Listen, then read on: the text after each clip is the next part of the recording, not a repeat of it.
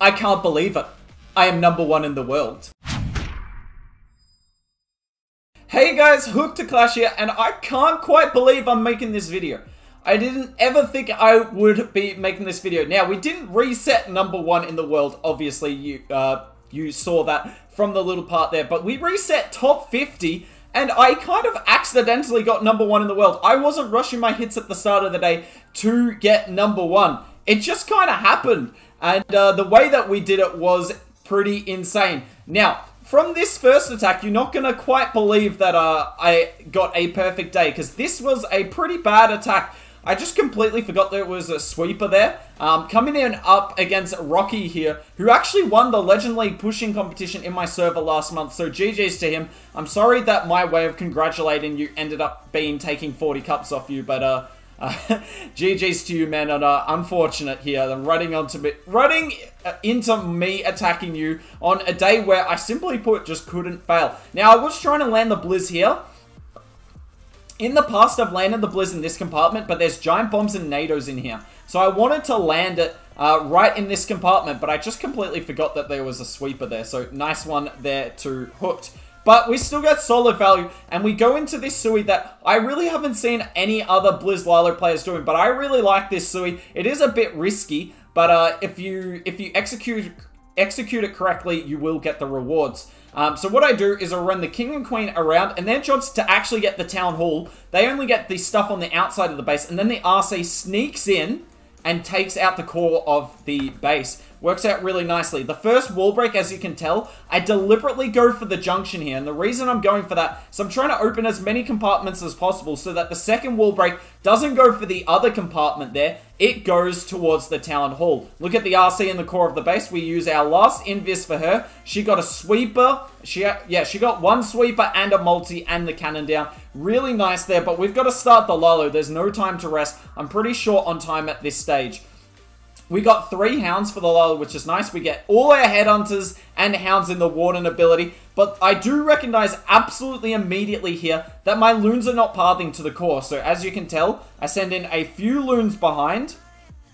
And their job is just to get that core multi. I freeze for them because those loons don't have the benefit of the Warden ability. So if they lose a lot of health quickly, we are not getting the multi down. The Queen has somehow lived. This base actually has really good springs against headhunters, so you need to be careful of that. But thankfully, because it was a double Ice Golem CC, didn't have to use the poison, and the poison comes in handy on the Queen. I don't know how she didn't kill the Warden, though. That is incredibly lucky that my Warden's still alive. But to be fair, pretty sure we had the triple anyway. The poison with the minions was always going to take out the Queen. And we have plenty of loons up. And look, after a pretty shaky start, trust me, I was a little tired when we started the Legends hits today. After a pretty shaky start, I am going to start to gear up as we go through the day. You're going to see me take down so many different styles of base today with the Blizzard Lalo. Another well-known name here. We've had Smith on the channel before, and he's running this teaser base. You're actually going to see me hit a few teaser bases today. They're quite common in high legends, and I assume it's because they're doing really well at stopping the air spam. Now, this particular teaser is really common. In fact, a few months ago in Legends League, this teaser made me not want to do Blizz Lalo anymore. It's really bad for Blizzard Lalo. But this crack, I'm pretty happy with at this point, so you're going to see me do it here. We pull the CC. It's not actually an easy CC to pull. So this is why I'm kind of happy I bring Gobs in my Blizzard CC instead of Archers, because the Gobs run off ahead and they pull the CC. You can see the CC range there. My Gobs actually took down the Town Hall as well, by the way. Go back and have a look at it. The Raged Invis 5 Gobs do a great job there. Now, yes, we don't get the chain damage off the Town Hall, which is unfortunate. But it guarantees the Town Hall going down, and I'm okay with that. Anyways, as we come in here, so we blizz one side. And the reason I come in on a side is just you're more likely to pull the CC. If I land the blizz at the bottom, you're not as likely. Also, you're more likely to pull 2 giant bombs simultaneously. Whereas from a side, you're only going to pull 1 at a time. So King and Queen go into the scatter. Then the RC's job is to actually get the other scatter shot. King does a good job. Now, the only downside of this is ground skellies hold the RC up tremendously, which is unfortunate. But still, I've got another invis for her, and that's going to work perfectly. There goes the invis. She's going to take down the scatter. And the queen, look at this. She can reach both multis and the enemy queen here. Is she going to get all of that? Absolutely not. She's actually going to kind of troll me here. And I go really heavy on the Lalo for this one because there's no need to use flanking balloons at the top of the screen here. There's just no need. Look at this, by the way. My queen gets the multi down to 1 health and then gets distracted by the queen. Rather than getting one or the other, she gets neither. Nice. Now, unfortunately, I actually popped my ward in a second late here, which means that my headhunters die beforehand. So that was pretty poor, and that's honestly going to be probably the last mistake you're going to see me make today, because we just get absolutely hot. Unfortunately, this queen is a bit of a pain here, but she does go down. Owl and minions insane. And we don't have too many loons up. The defensive queen took out my warden, but we do have just enough. And I mean, we actually have plenty of cleanup as well, so I wasn't too worried at this stage. Loons get the arch tower down, and a wizard tower is not going to take down 3 balloons just by itself. It tries its absolute best, but yeah, this was a GG's. And if we got the headhunters in the warden ability, this would have been absolutely cracked. So don't worry, this way to take down this base is rock solid. Here is another recognizable name for you guys, Tuantran. One of the best pushers we have in the game, honestly. He's always up there at the top of the leaderboard. I think he finished number 7 last season. So yeah, I ran into some really big name players early in the day today, and we were clapping them. And this attack is when we really start to get it going. So this box base is probably the easiest base for Blizzlalo. It does look pretty toxic for air spam though, so if you're worried about that, this base is not a bad idea. But in terms of Blizzlalo, this base is a dream. I love running into this base. I've crushed it every single time, and this is how I do it. Now, we actually have had El Tano on the channel before, who landed his Blizz here. And that's a really good Blizz location as well, but I prefer this Blizz. And you'll see why in a second. It's less so about the Blizzard value. In saying that, look at that Blizzard value. Getting that airbow down here is, you don't always get it down, but I tell you what, when you do, the base is pretty wrecked. This Sui is insane.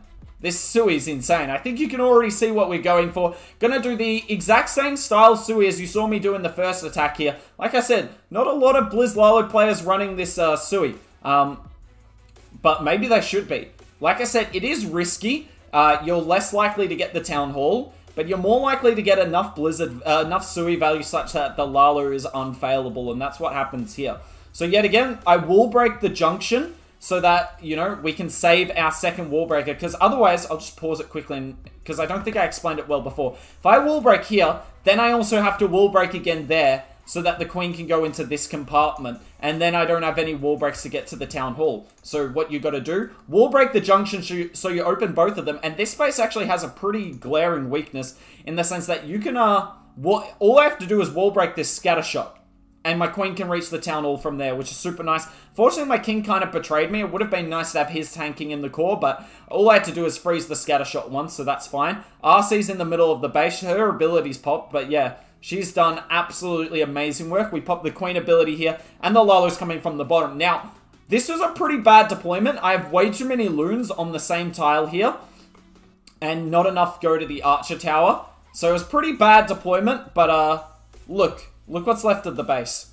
There's really nothing. There's a few important defenses here, but look at them. I can freeze all of them. There goes freeze number 1. Super nice. These loons will path to the core multi, and freeze number 2, and the loons all gather on top. And as you can tell, there are 65 red bombs there, taking out all my balloons, but I had so many balloons left that ultimately it did not matter. We had plenty of time left with this one. Look at that as well. 2 swag spells, but I'm going to teach you all a very important lesson about swag spells here. If you swag spells, make sure you use them. Don't keep them in your army comp, because you're going to see in the next attack, something is slightly awry. Let me know if you can see what is slightly awry in our army comp here.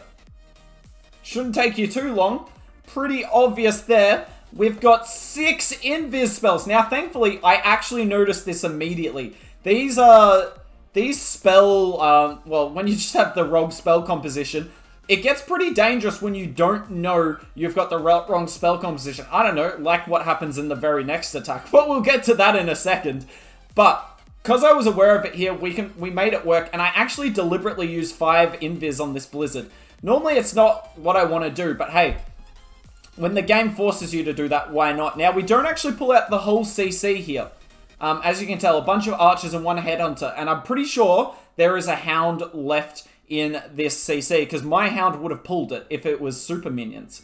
So, watch what I do differently with this Sui. By the way, look at this. We got the 4 super wizards were still alive and decided to tag along. I found this quite funny, to be honest. I couldn't quite believe it. I've never had this happen before. I did a super wizard hero kill squad. It's the new thing to break Clash of Clans. I actually thought it'd be really handy because they'd help kill these skeleton spells.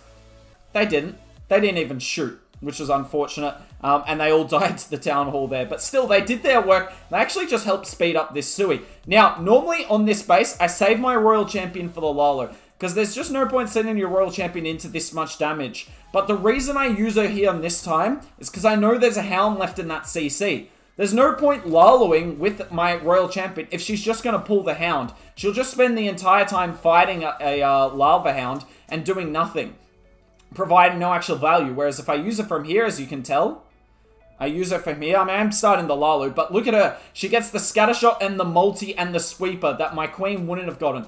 I consider that pretty good value. Would have she got more value with the Lalo if there was no defensive CC? I think so, because she's just so strong with the Lalo. But because of that Hound defensive CC, because as you can tell, it still hasn't pulled. With that Hound defensive CC, it absolutely made sense. And, I mean, look at it. I didn't need that Warden ability, guys.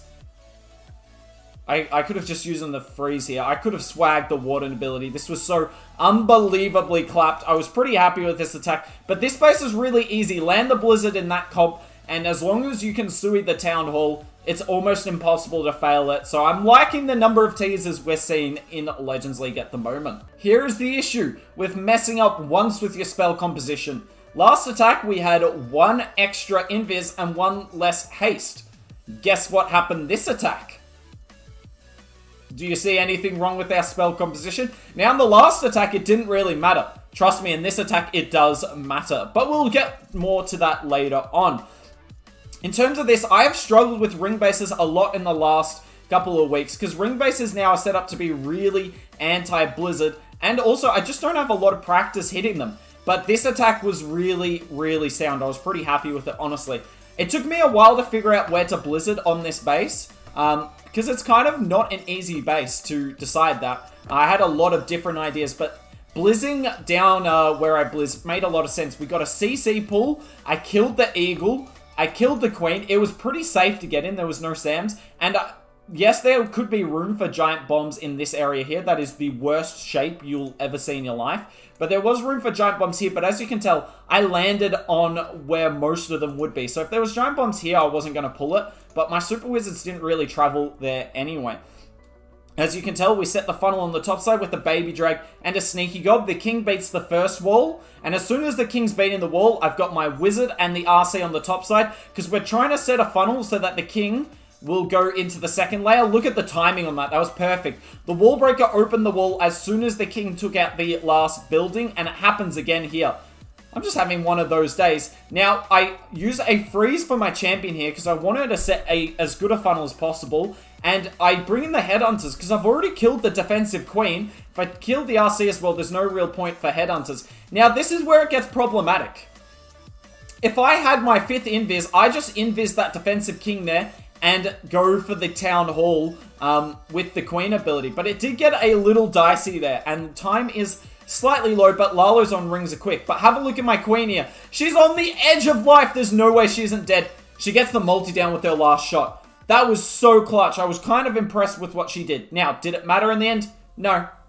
No, it didn't. We clap this base. We absolutely clap it.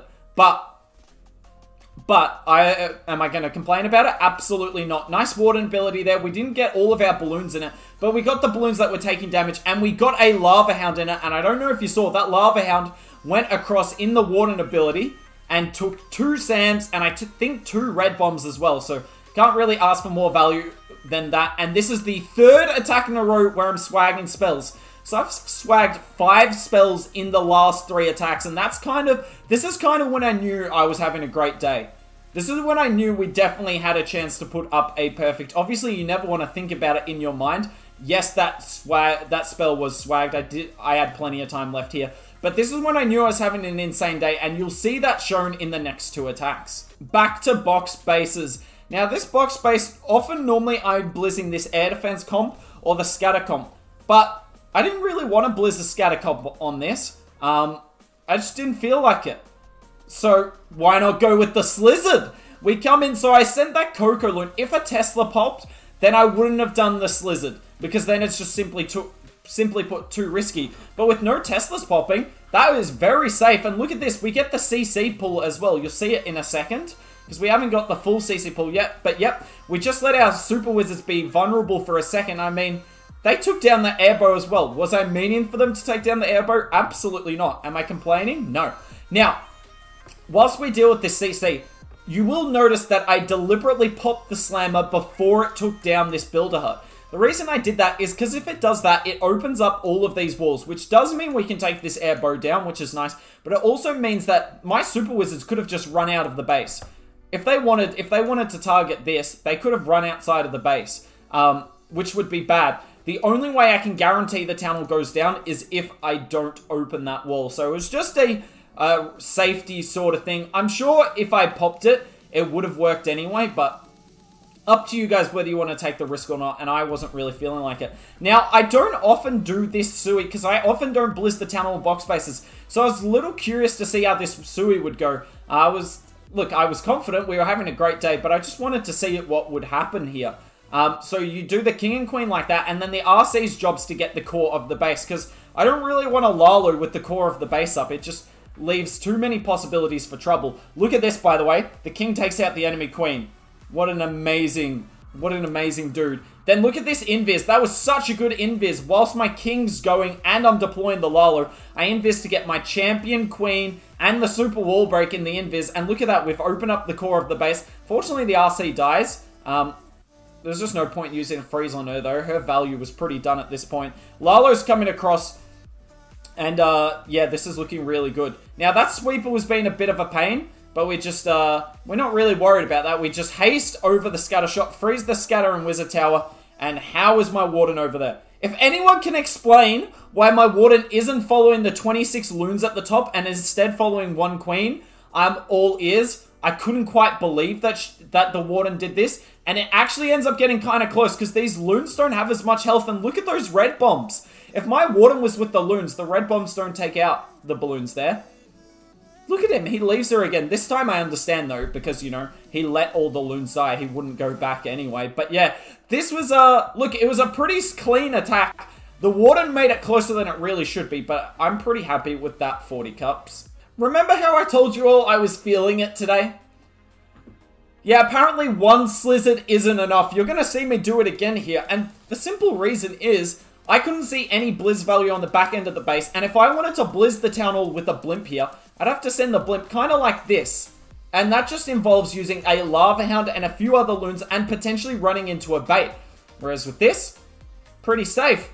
As long as you send that Coco balloon and don't pull out any Teslas, why not? I mean, look at the value we get here. Now, you will notice this time I let the blimp open, I let the slammer drop, and that was just on the off chance that my super wizards wanted to go inside this compartment and get those expos. I didn't think they would, but I was like, why not? Because I was always going to get the town hall. Look at how close I'm landing that blizz to the town hall, right? There was no, or the sliz, sorry. There was no way we're missing the town hall, so why not try and see what else you can get? Anyways, this Sui was one of the smarter ones I actually do. So initially, because the plan I generally do on this, as you saw in the last stack, King and Queen to go get the core, RC to come in behind and get this. But Royal Champions kind of struggle against Expos. They've got so much health and they do a lot of damage to her. So I was like, you know what? Let's let the King do it. So as you can tell, I deliberately don't hit the junction over here, and the King's forced to go to these airbows. Now, it means I don't have a tank for my Queen and RC, so I've got to kind of just use them in conjunction here. We freeze that scatter shot before my Queen has to pop her ability. The King doesn't get all the expos, but he got 3 of them. I'm pretty happy with that effort. My Royal Champion probably would have got similar value, but the Royal Champion with this Sui over here means that she's going to get the Eagle. Look at that. Her ability goes off there. The Queen reroutes as well. We've got an invis, and I've still got another invis, by the way. But we've got to start our Lalo. I am a little short on time at this point. Queen's doing nice things over there. I pop her ability manually and then realize I need to put the invis down for the RC. Look at this. She gets the eagle and the sweeper. Now, in terms of why I Lalo'd from the right-hand side this time instead of the other way, because we normally, we do normally Lalo the other way. It was just killing the Royal Champion was always going to be an issue. And the reason I often come from the other way is to get to the eagle ASAP. But the eagle's down. The eagle was down, so there was no need to. And it just, the Lalo pathing was so nice. My loons are quite low. That defensive Royal Champion didn't die to my headhunters. I don't know how she managed that. But it doesn't matter. Because, yet again, when you can bring 3 hounds with your Lalo, I have so many lava pups going around, and they kill the Royal Champion.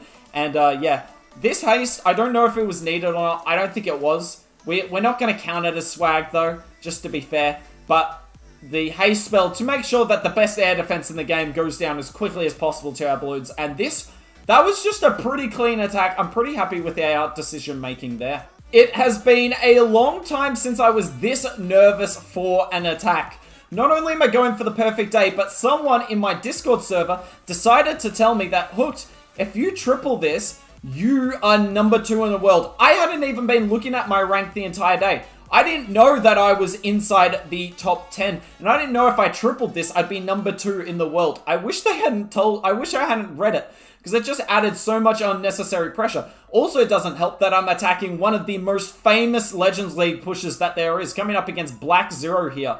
I still haven't failed against Zero. Pretty happy with that. But, yeah, this was pretty nerve-wracking. Little did I know on top of that, not only would we be number 2 in the world if I tripled this, but the number 1 player in the world currently is taking a defense as I'm attacking. I wonder if it was Black Zero.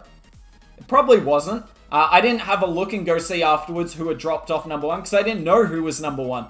That would have been really cool though if Black Zero was number 1 and I tripled him to be number 1 myself. But alas, I was pretty nervous. I could literally hear my heart beating. I've done attacks in World Championship qualifiers to qualify for one of the monthly qualifiers. I said qualify way too many times in a sentence there. But I've done attacks like that before, and I still wasn't this nervous. I couldn't quite believe what was at stake here.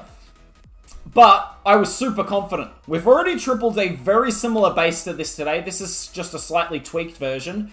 And on top of that, everything has gone right. And I mean, this Lalo is pretty simple. And look, and it says only 1 minute left here. I started my Lalo with 1:40 left, though. There was no risks being taken here. I was not waiting around to make sure my queen got the town hall. I did try and freeze the champion and the eagle, and then the champion just buzzed off. I got my RC with the Lalo this time because we've lured the entire CC. So I'm deciding to bring her with the Lalo. It's obviously the right move. Headhunters to deal with the king, and then they go and deal with this defensive RC as well. And I mean, this is pretty crushed.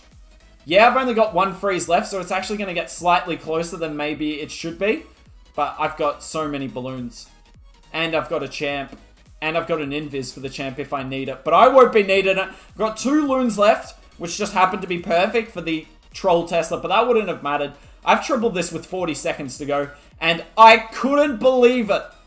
I was so psyched at this point. I was a little disappointed I didn't live record it yet again. Sorry about that to you guys. I just didn't plan on getting a perfect day today. But enough of my reaction now a day later. Why don't you guys go and have a look at my live reaction right now. I am number 1 in the world. This is live straight after the 8 attacks. I'm sorry I couldn't catch them live. I simply didn't record it because I didn't think I would be number 1 in the world. Now, it is like 4 hours into the day and I have done all 8 attacks, so I won't reset number 1, but still, we reset top 50 in the world, so it's pretty legit if you ask me. I really hope you guys enjoyed the attacks and the analysis of all of them. I can't believe it. I am number 1 in the world. Anyway, guys, if you did enjoy the content, please like, comment, and subscribe. I really appreciate all the love from you guys. And let me know what other armies you'd like to see in the comments down below. But that's it from me. Have a nice day, have a nice new year, and maybe I'll see you soon.